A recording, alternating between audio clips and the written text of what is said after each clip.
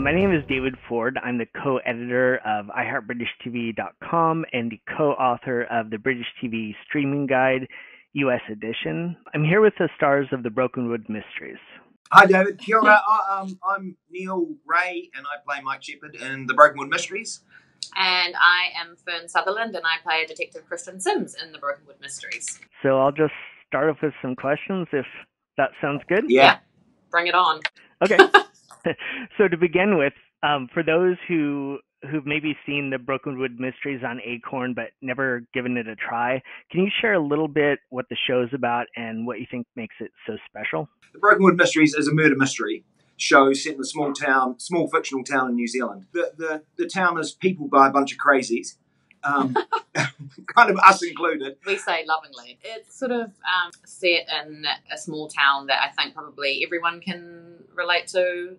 So. Yeah, it's a small town of, 4,900 and population dropping by, rapidly dwindling as we speak.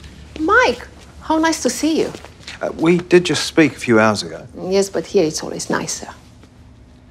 Do you have a favorite location that you filmed? I always love filming on the ocean. Any opportunity to get on a boat and, take a small kind of crew off on a breakaway kind of mission out in the harbour somewhere, I just absolutely love it. Like, it just seems like that shouldn't be a job that someone's allowed to do. It's way too much fun to get paid to do something like that. We often film in winter, so while the locations often might look pretty, often they... We are profoundly uncomfortable. They're quite cold. Or why is that?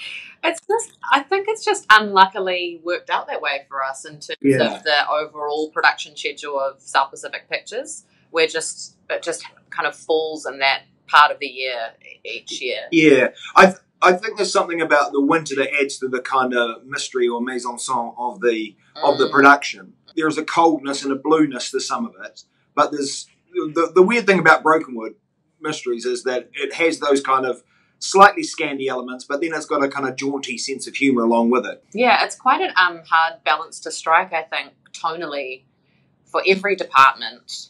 It's quite a hard line to walk. You never want it to get too earnest or too navel-gazing or dramatic.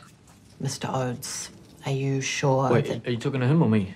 We don't want people to feel bad when they're watching the show. You want to watch a nice jaunty tale of homicide and feel good about it. Or what do you think you guys do to kind of soften some of what could be some of the harder watching elements? I think first off it starts with Tim's script, really. He's very wry and deadpan. What happened here? How did you end up impaled? Burnishes some of the hard edges. Oh, that was good. Yeah, really good. Burnishes some of the hard edges. Right. I like that. That was the idea.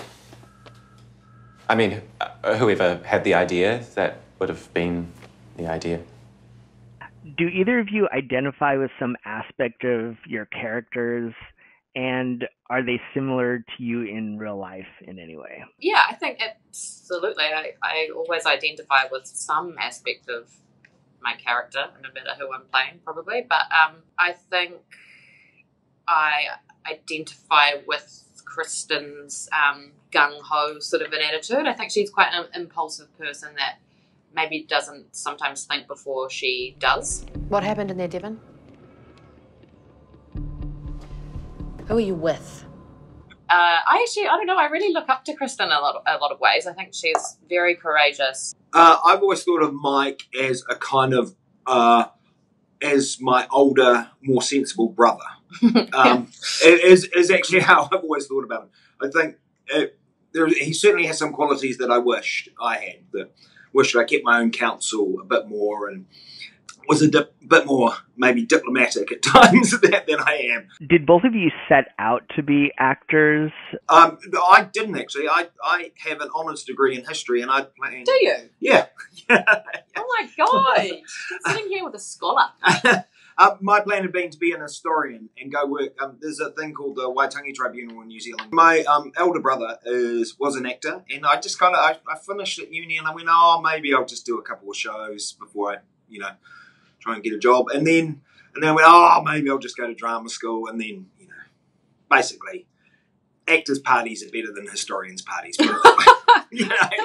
For me, it was very much, I knew what I wanted to do. The whole time I was at high school, it was always my plan to go to drama school. Or once I hooked up with a drama teacher there who was excellent. She was so... she was such an excellent actor and so inspiring and wonderful. And so I just went, I want to do whatever she did to be her. And so I set about trying to get into drama school, and which is weird because I actually have terrible stage fright, and I, for a really long time, wasn't. Mum and Dad used to go, I don't think, in the nicest possible way, that this is for you. Like, you're not very good, and you seem petrified. So it took me a while to get through that, and I still have occasional bouts of it for sure. But here I am. Oh, that's petrifying. Yeah, particularly going on stage. God, think about it. Serotonin, it's a chemical produced by nerve cells. Widely believed to contribute to feelings of well-being and happiness, although actually far more complicated. You read this on Wikipedia?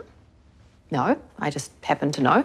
So, Neill, you already mentioned something, but I was going to ask both of you, what is something viewers might be surprised to learn about each of you?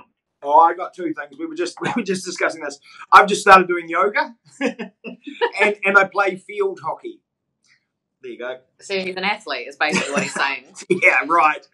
I'm a very avid Muay Thai kickboxer. Is that surprising? I don't know, probably. So our warm-ups often will have fights. I'll have a hockey stick, and Fern will be trying to kick me in the head. Yeah, just a few elbows. We're both lethal athletes. Yeah. Do each of you have a favorite episode? I think my favorite episode, it's unusual in that there are sort of two separate storylines going on. There's an A and a B, and the B storyline takes Mike out of Brokenwood to go and deal with something that's going on in his personal life. He's got some big shoes to fill, and it's an opportunity to prove herself. That B storyline that Fern's talking about is kind of interesting in terms of for this kind of episodic television, because it's resolving a storyline that happened in seasons 1 and 2. I kind of quite liked, what was their Dog Day? Oh, episode 3, yeah, that was great. It was called Dog Day Morning anyway, and this the Brokenwood Savings Bank is robbed by 4 very similar looking men wearing dog masks whose car then runs out of petrol and someone is accidentally shot and killed. It's the worst bank robbery in the history of bank robberies. But it's very funny, and it's co-written by Nick Sampson, who plays Breen. So Nick's a comedian. It has a lot of Nick's signature humour. Yeah, and it was really fun because it was quite... the pace was quite hectic, and there was a lot of running around and stab-proof vests, and it was just it was a bit of, like, I got to do some stunts and stuff like that, which is always quite fun to do. What would you order from the Frog and Cheetah or Frodo's Cafe? I would order from Frodo's. I would order, I believe he's got Mrs. Marlowe's cheese roll recipe. So I would order a cheese roll, which is a delicacy made in New Zealand, in the south of New Zealand, around Dunedin, which is basically slabs of cheese rolled up in bread, melted. Oh, there you go. Now you're getting the market vibe. Kick back, kick raise. Frog and Cheetah. I'd be red wine or whiskey. Yeah. Oh, I don't know. There was sometimes some quite peculiar things. So our art department will quite often write things on menus. The graphic design people will put something on a menu somewhere just to make it look like it's real. But close up, what they've written is sometimes quite horrifying. I think from Frodo, I'd probably just stick to a long black, actually. Probably the simpler the better for Frodo. I don't necessarily trust him with my coffee order. That's the one he at least stuff up. Yeah. Yeah. Thank you, Frodo. You guys said goodbye to a big character this season. What was that like? Well, both both times I got quite emotional. 7 seasons, 7 years of working with those two people were Yeah. it's kind of moving and stuff. Yeah.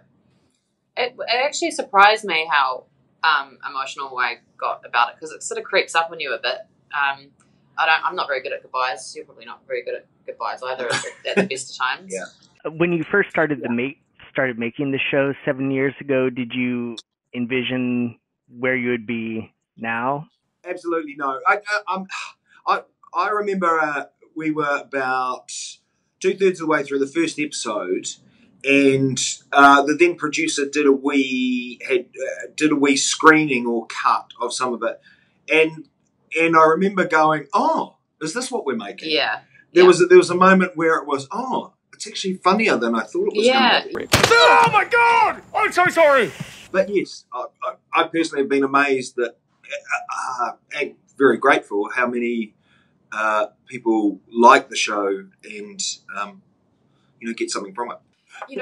To be honest, I thought we were making something a little more darker and a bit more Scandi and all of that kind of thing. But once I got my head around the fact that it wasn't that, it had its own special flavour, I had a much better time, for one.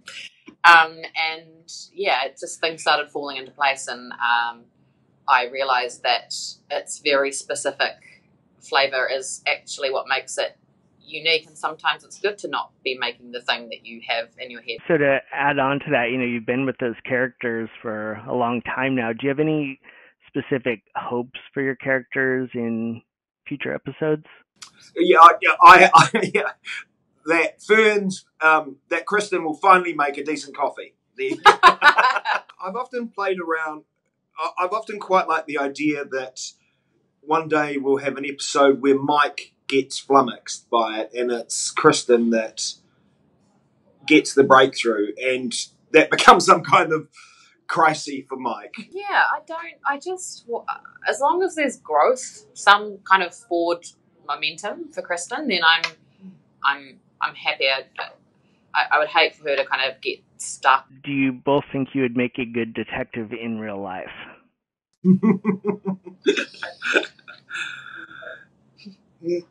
No, I'd be terrible. I'd leap to the first conclusion and go, "Yep, that's right. No, it's this. Guilty. Case closed. Guilty. Next." Yes. Yeah. I'd be shocking. Yeah, I think the amount of wine I drank would get in the way of me being very effective as a detective. But in saying that, I actually do think I'd be quite good, because I am inherently nosy, and I do like to get into other people's business and see what makes them tick. And is it easy to slip back into character for both of you, or have you ever questioned something in the script saying Mike wouldn't do that, or Sims wouldn't say it like that? I find it quite easy to slip back into character, I think. At least there's one pair of shoes that Mike has that I put those on and I go, oh yeah, that's right. And he walks just slightly differently to me. Yeah, there's a few times that I've gone, I don't really like actors that say, oh, my character wouldn't say that. If you haven't tried it. Yeah, similar. I also have a pair of boots that Kristen wears that she's basically worn certainly from season 2 onwards, and those boots have been with me through some hard times and some good times. It's a miracle they're still even functional, the amount of beating they've taken. We had quite a few readers wanting to know if Neill really likes country music. I've been asked this a few times. I like old country probably a bit more than traditional. I got my partner dragged me to a Dolly Parton concert here a few years ago. Did you have to be dragged? Yeah, I'm not a big Dolly fan. I'm more at, say, Nick Cave. Definitely. Yeah, was that kind of Nick Cavey? Oh. Yeah, that kind of a bit more old country. I do like Johnny Cash though. I'm a big fan of Johnny Cash. Fern, what about you? What kind of music do you like to listen to? I like a lot of everything, to be honest. Like, I really don't know how to answer that question. If you'd asked me if I liked country music in season 1, I would have said a flat no, and I think I did for quite some time. But now I'm sort of like, oh, yeah, I like a bit of that. Just depends on what mood I'm in, really. Here's one for Fern. Can you make good coffee in real life? Absolutely. Yes, I make excellent coffee. Let it be known. That's just really good acting. It's not real. It's pretend. Good grammar. Oh, I made that. I'd be absolutely heartbroken if someone thought I made a bad coffee in real life. That would destroy me. Another question for Fern. Would you like to see your character have a serious relationship? No. I want the best for her. I want her to be happy, and being in a secure, loving relationship is certainly a way of achieving that. But I like that. I want to normalise women being single and doing what they're doing. How would you describe Brokenwood in 3 words? Dark, murder, funny. My 3 also has the words murder in it. Is it all right? It's warm, murdery,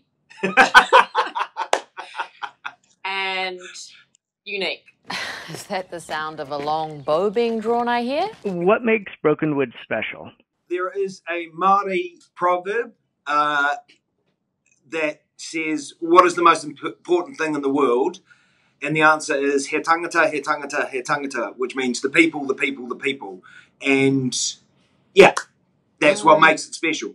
I couldn't have put it better myself, so I can't really add to it. I would say also off screen, the people make the show what it is, or the crew, as we've already mentioned. They're amazing human beings, and we owe a lot to them. Season 7 of the Brokenwood Mysteries is streaming now on Acorn TV. Please watch it. Give it a hoon, as we say in New Zealand. I think you'll enjoy it. It's very murdery, warm, and unique. Yeah, hope you enjoy it.